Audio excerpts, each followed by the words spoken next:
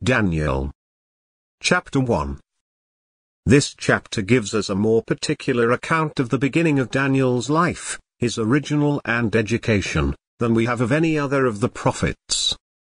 Isaiah, Jeremiah, and Ezekiel began immediately with divine visions, but Daniel began with the study of human learning, and was afterwards honored with divine visions. Such variety of methods has God taken in training up men for the service of his church. We have here, 1 Jehoiakim's first captivity, verse 1, 2, in which Daniel, with others of the seed royal, was carried to Babylon. 2. The choice made of Daniel, and some other young men, to be brought up in the Chaldean literature, that they might be fitted to serve the government, and the provision made for them, verse 3-7. 3. Their pious refusal to eat the portion of the king's meat, and their determining to live upon pulse and water, which, having tried it, the master of the eunuchs allowed them to do, finding that it agreed very well with them, verse 8-16. 4. Their wonderful improvement, above all their fellows, in wisdom and knowledge, verse 17-21.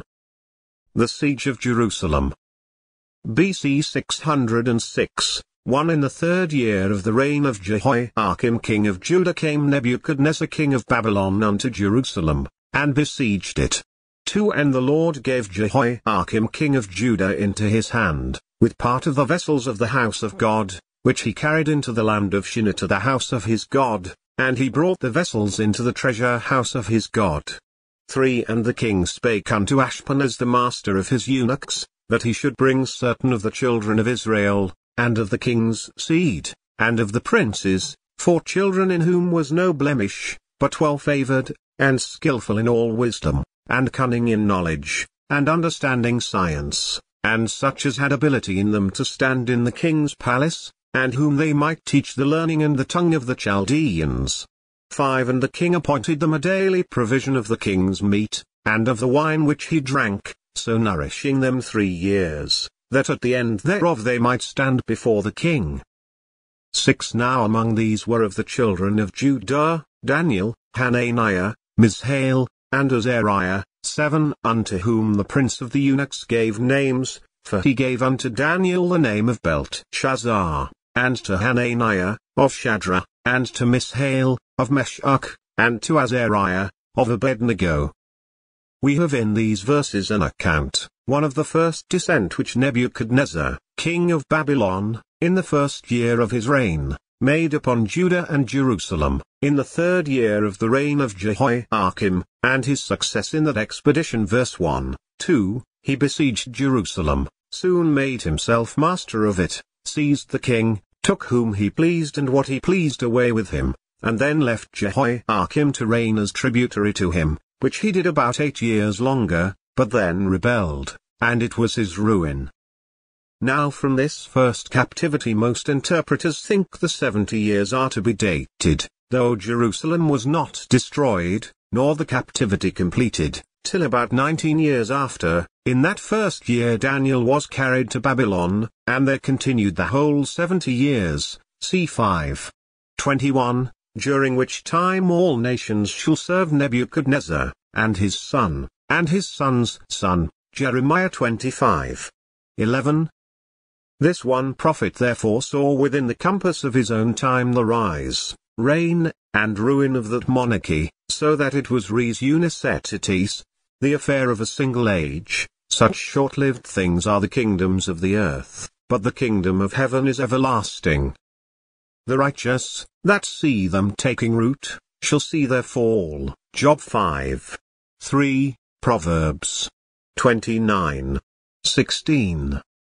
Mr. Broughton observes the proportion of times in God's government since the coming out of Egypt, thence to their entering Canaan 40 years, thence 7 years to the dividing of the land, thence 7 jubilees to the 1st year of Samuel, in whom prophecy began, thence to this 1st year of the captivity 7 70s of years, 490, 10 jubilees, thence to the return 170, thence to the death of Christ 7 70s more, thence to the destruction of Jerusalem 40 years. 2. the improvement he made of this success. He did not destroy the city or kingdom, but did that which just accomplished the first threatening of mischief by Babylon. It was denounced against Hezekiah, for showing his treasures to the king of Babylon's ambassadors, Isaiah 39. 6, 7, that the treasures and the children should be carried away, and, if they had been humbled and reformed by this, hitherto the king of Babylon's power and success should have gone, but no further. If less judgments do the work, God will not send greater, but, if not, he will heat the furnace 7 times hotter. Let us see what was now done. 1. The vessels of the sanctuary were carried away, part of them, 5. 2. They fondly trusted to the temple to defend them, though they went on in their iniquity. And now, to show them the vanity of that confidence, the temple is first plundered.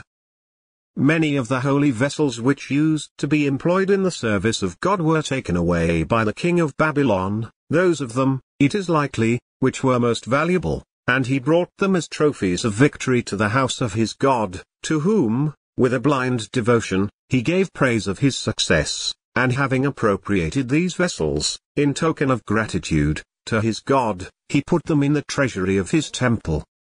See the righteousness of God. His people had brought the images of other gods into his temple, and now he suffers the vessels of the temple to be carried into the treasuries of those other gods. Note, when men profane the vessels of the sanctuary with their sins, it is just with God to profane them by his judgments. It is probable that the treasures of the king's house were rifled, as was foretold, but particular mention is made of the taking away of the vessels of the sanctuary, because we shall find afterwards that the profanation of them was that which filled up the measure of the Chaldeans' iniquity, chapter 5. 3. But observe, it was only part of them that went now, some were left them yet upon trial, to see if they would take the right course to prevent the carrying away of the remainder. See Jeremiah 27. 18. 2. The children and young men, especially such as were of noble or royal extraction, that were sightly and promising, and of good natural parts, were carried away. Thus was the iniquity of the fathers visited upon the children. These were taken away by Nebuchadnezzar, 1, as trophies, to be made a show of for the evidencing and magnifying of his success. 2, as hostages for the fidelity of their parents in their own land, who would be concerned to conduct themselves well that their children might have the better treatment. 3, as a seed to serve him. He took them away to train them up for employments and preferments under him, either out of an unaccountable affectation, which great men often have, to be attended by foreigners, though they be blacks, rather than by those of their own nation, or because he knew that there were no such witty, sprightly, ingenious young men to be found among his Chaldeans as abounded among the youth of Israel, and, if that was so, it was much for the honor of the Jewish nation, as of an uncommon genius above other people, and a fruit of the blessing. But it was a shame that a people who had so much wit should have so little wisdom and grace. Now observe, 1, the directions which the king of Babylon gave for the choice of these youths, 5. 4. They must not choose such as were deformed in body, but comely and well-favored, whose countenances were indexes of ingenuity and good humor. But that is not enough. They must be skillful in all wisdom, and cunning, or well seen in knowledge, and understanding science, such as were quick and sharp, and could give a ready and intelligent account of their own country and of the learning they had hitherto been brought up in. He chose such as were young, because they would be pliable and tractable, would forget their own people and incorporate with the Chaldeans. He had an eye to what he designed them for. They must be such as had ability in them to stand in the king's palace, not only to attend his royal person, but to preside in his affairs. This is an instance of the policy of this rising monarch, now in the beginning of his reign, and was a good omen of his prosperity, that he was in care to raise up a succession of persons fit for public business. He did not, like Ahasuerus, appoint them to choose him out young women for the service of his government. It is the interest of princes to have wise men employed under them, it is therefore their wisdom to take care for the finding out and training up of such. It is the misery of this world that so many who are fit for public stations are buried in obscurity, and so many who are unfit for them are preferred to them. 2. The care which he took concerning them. First, for their education. He ordered that they should be taught the learning and tongue of the Chaldeans. They are supposed to be wise and knowing young men, and yet they must be further taught. Give instructions to a wise man and he will increase in learning. Note, those that would do good in the world when they grow up must learn when they are young. That is the learning age. If that time be lost, it will hardly be redeemed. It does not appear that Nebuchadnezzar designed they should learn the unlawful arts that were used among the Chaldeans, magic and divination. If he did, Daniel and his fellows would not defile themselves with them. Nay, we do not find that he ordered them to be taught the religion of the Chaldeans, by which it appears that he was at this time no bigot. If men were skillful and faithful, and fit for his business, it was not material to him what religion they were of, provided they had but some religion. They must be trained up in the language and laws of the country, in history, philosophy, and mathematics, in the arts of husbandry, war, and navigation, in such learning as might qualify them to serve their generation. Note, it is real service to the public to provide for the good education of the youth. Secondly, for their maintenance. He provided for them 3 years, not only necessaries, but dainties for their encouragement in their studies. They had daily provision of the king's meat, and of the wine which he drank. 5. This was an instance of his generosity and humanity. Though they were captives, he considered their birth and quality, their spirit and genius, and treated them honorably, and studied to make their captivity easy to them. There is a respect due to those who are well born and bred when they have fallen into distress. With a liberal education there should be a liberal maintenance. 3. A particular account of Daniel and his fellows. They were of the children of Judah, the royal tribe, and probably of the house of David, which had grown a numerous family, and God told Hezekiah that of the children that should issue from him some should be taken and made eunuchs, or chamberlains, in the palace of the king of Babylon. The prince of the eunuchs changed the names of Daniel and his fellows, partly to show his authority over them and their subjection to him, and partly in token of their being naturalized and made Chaldeans. Their Hebrew names, which they received at their circumcision, had something of God, or Jah, in them. Daniel, God is my judge; Hananiah, the grace of the Lord; Mishael, he that is the strong God; Azariah, the Lord is a help. To make them forget the God of their fathers, the guide of their youth, they give them names that savor of the Chaldean idolatry. Belshazzar signifies the keeper of the hidden treasures of Bel-Shadrach, the inspiration of the sun, which the Chaldeans worshipped; Meshach, of the goddess Shuk, under which name Venus was worshipped; Abednego, the servant of the shining fire, which they worshipped also. Thus, though they would not force them from the religion of their fathers to that of their conquerors, yet they did what they could by fair means insensibly to wean them from the former and instill the latter into them. Yet see how comfortably they were provided for. Though they suffered for their fathers' sins, they were preferred for their own merits, and the land of their captivity was made more comfortable to them than the land of their nativity at this time would have been. Favor shown to Daniel, Daniel's conscientiousness. BC 606, 8 But Daniel purposed in his heart that he would not defile himself with the portion of the king's meat, nor with the wine which he drank, therefore he requested of the prince of the eunuchs that he might not defile himself. 9 Now God had brought Daniel into favor and tender love with the prince of the eunuchs. 10 And the prince of the eunuchs said unto Daniel, I fear my lord the king, who hath appointed your meat and your drink, for why should he see your faces worse liking than the children which are of your sort? Then shall ye make me endanger my head to the king? 11 Then said Daniel to Melzar, whom the prince of the eunuchs had set over Daniel, Hananiah, Mishael, and Azariah, 12 Prove thy servants, I beseech thee, 10 days, and let them give us pulse to eat, and water to drink.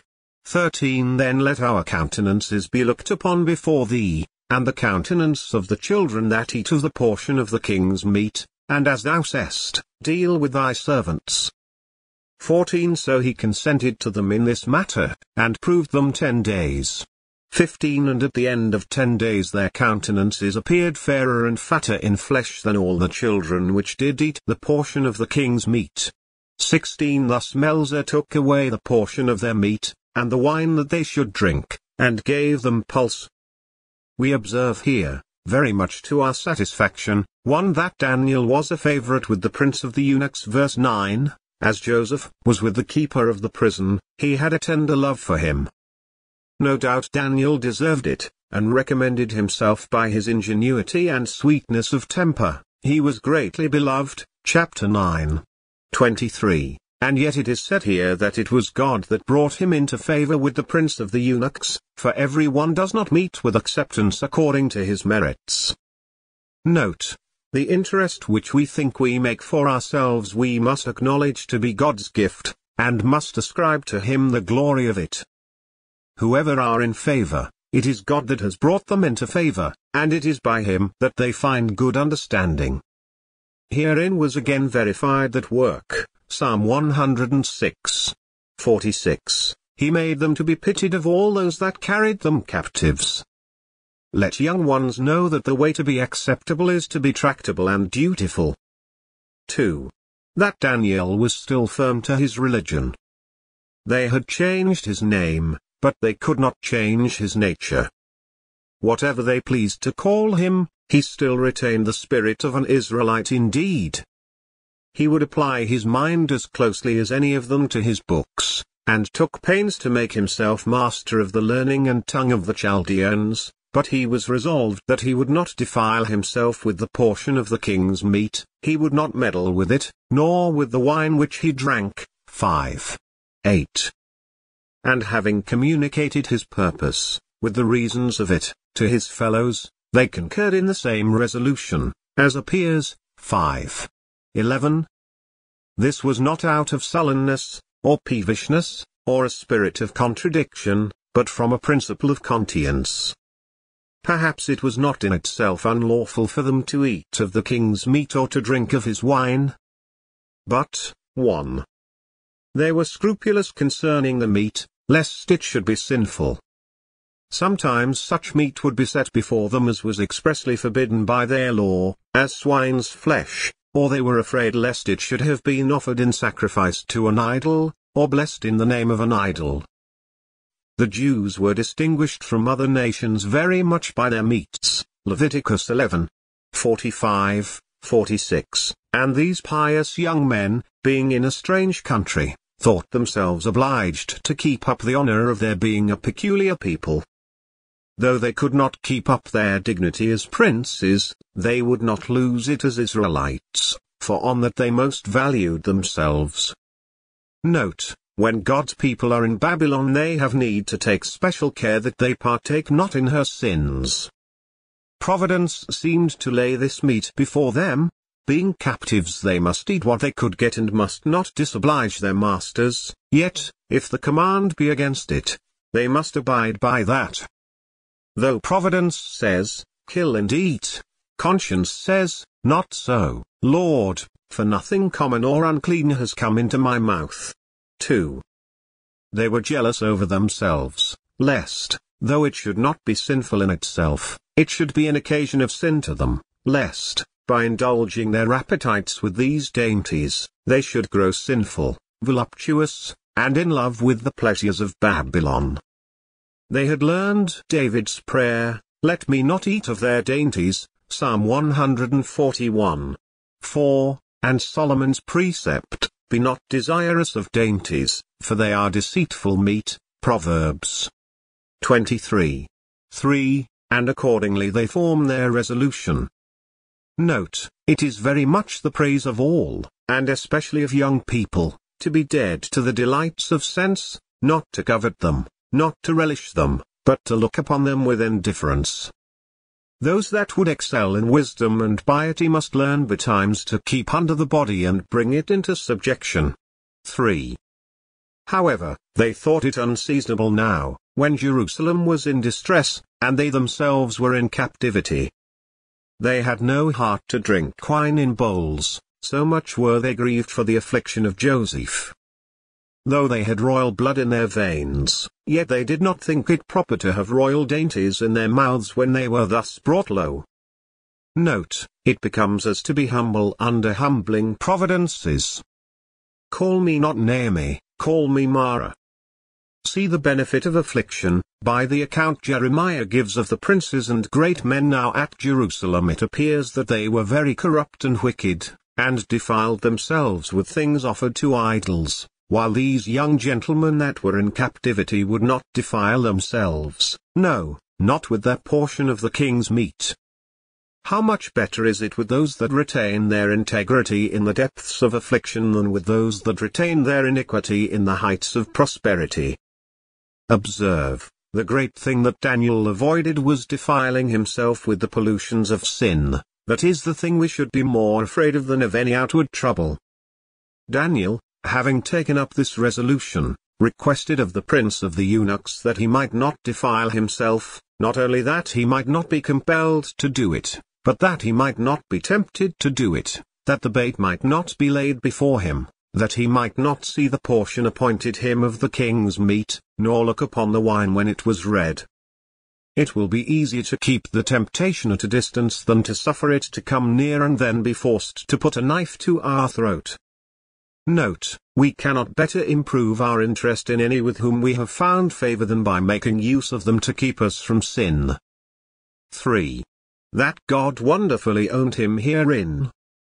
When Daniel requested that he might have none of the king's meat or wine set before him, the prince of the eunuchs objected that, if he and his fellows were not found in as good case as any of their companions, he should be in danger of having anger and of losing his head. 5:10. Daniel, to satisfy him that there would be no danger of any bad consequence, desires the matter might be put to a trial. He applies himself further to the under-officer, Melzer, or the steward, prove us for 10 days. During that time let us have nothing but pulse to eat, nothing but herbs and fruits, or parched peas or lentils, and nothing but water to drink, and see how we can live upon that, and proceed accordingly. Verse 13. People will not believe the benefit of abstemiousness and a spare diet, nor how much it contributes to the health of the body, unless they try it. Trial was accordingly made.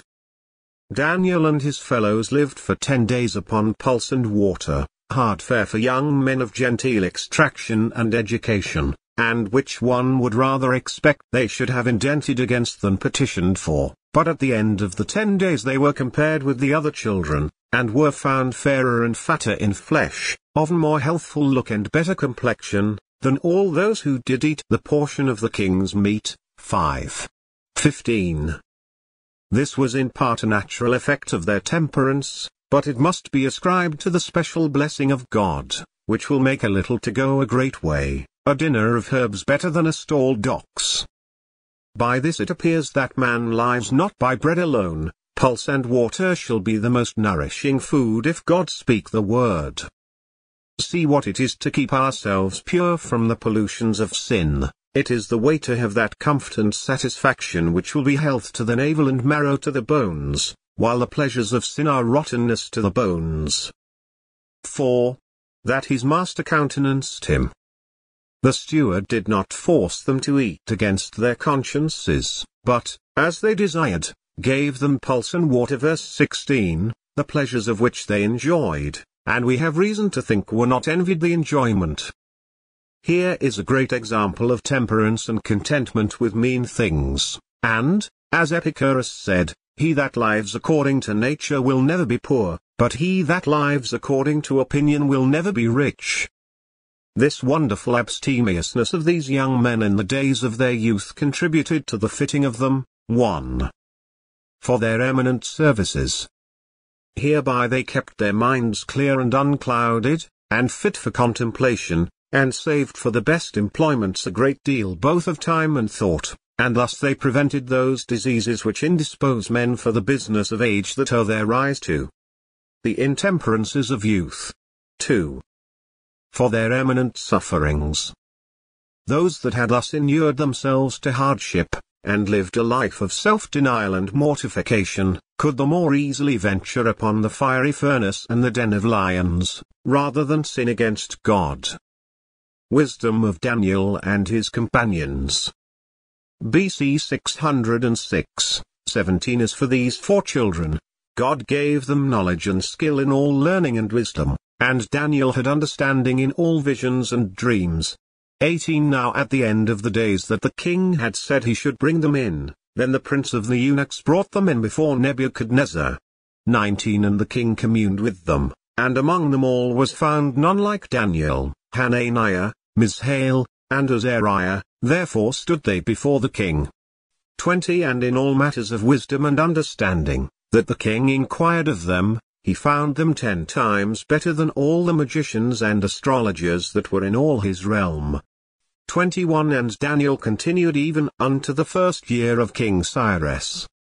Concerning Daniel and his fellows we have here, 1. Their great attainments in learning, 5. 17. They were very sober and diligent, and studied hard, and we may suppose their tutors, finding them of an uncommon capacity, took a great deal of pains with them, but, after all, their achievements are ascribed to God only. It was he that gave them knowledge and skill in all learning and wisdom, for every good and perfect gift is from above, from the Father of the lights. It is the Lord our God that gives men power to get this wealth, the mind is furnished only by him that formed it. The great learning which God gave these 4 children was, 1. A balance for their losses. They had, for the iniquity of their fathers, been deprived of the honors and pleasures that would have attended their noble extraction, but, to make them amends for that, God, in giving them learning, gave them better honors and pleasures than those they had been deprived of. 2. A recompense for their integrity. They kept to their religion, even in the minutest instances of it, and would not so much as defile themselves with the king's meat or wine, but became, in effect, Nazarites, and now God rewarded them for it with eminency in learning, for God gives to a man that is good in his sight, wisdom, and knowledge, and joy with them. Ecclesiastes 2. 26. To Daniel he gave a double portion, he had understanding in visions and dreams, he knew how to interpret dreams, as Joseph, not by rules of art, such as are pretended to be given by the Anaerocritics, but by a divine sagacity and wisdom which God gave him. Nay, he was endued with a prophetic spirit, by which he was enabled to converse with God, and to receive the notices of divine things in dreams and visions. Numbers 12. 6. According to this gift given to Daniel, we find him, in this book, all along employed about dreams and visions, interpreting or entertaining them, for, as every one has received the gift, so shall he have an opportunity, and so should he have a heart, to minister the same. 1 Peter 4. 10. 2. Their great acceptance with the king. After 3 years spent in their education, they being of some maturity, it is likely, when they came, perhaps about 20 years old, they were presented to the king with the rest that were of their standing. 5. 18. And the king examined them and communed with them himself. 5. 19. He could do it, being a man of parts and learning himself, else he would not have come to be so great, and he would do it, for it is the wisdom of princes, in their choice of the persons they employ, to see with their own eyes, to exercise their own judgment, and not trust too much to the representation of others. The king examined them not so much in the languages, in the rules of oratory or poetry, as in all matters of wisdom and understanding, the rules of prudence and true politics, he inquired into their judgment about the due conduct of human life and public affairs. Not were they wits, but were they wise? And he not only found them to excel the young candidates for preferment that were of their own standing, but found that they had more understanding than the ancients, than all their teachers. Psalm 119, 99, 100. So far was the king from being partial to his own countrymen, to seniors, to those of his own religion and of an established reputation, that he freely owned that, upon trial, he found those poor young captive Jews 10 times wiser and better than all the magicians that were in all his realm. 5:20. He was soon aware of something extraordinary in these young men, and, which gave him a surprising satisfaction, was soon aware that a little of their true divinity was preferable to a great deal of the divination he had been used to. What is the chaff to the wheat? What are the magician's rods to Aaron's? There was no comparison between them. These 4 young students were 10 times better, than all the old practitioners, put them all together, that were in all his realm, and we may be sure that they were not a few. This contempt did God pour upon the pride of the Chaldeans, and this honor did he put upon the low estate of his own people, and thus did he make not only these persons, but the rest of their nation for their sakes, the more respected in the land of their captivity. Lastly, this judgment being given concerning them, they stood before the king. Verse 19, they attended in the presence chamber, nay, and in the council chamber, for to see the king's face is the periphrasis of a privy councillor. Esther 1:14. This confirms Solomon's observation, sayest thou a man diligent in his business, sober and humble? He shall stand before kings, he shall not stand before mean men. Industry is the way to preferment. How long the other 3 were about the court we are not told, but Daniel, for his part, continued to the 1st year of Cyrus. Verse 21, though not always alike in favor and reputation. He lived and prophesied after the 1st year of Cyrus, but that is mentioned to intimate that he lived to see the deliverance of his people out of their captivity and their return to their own land. Note, sometimes God favors his servants that mourn with Zion in her sorrows to let them live to see better times with the church than they saw in the beginning of their days and to share with her in her joys.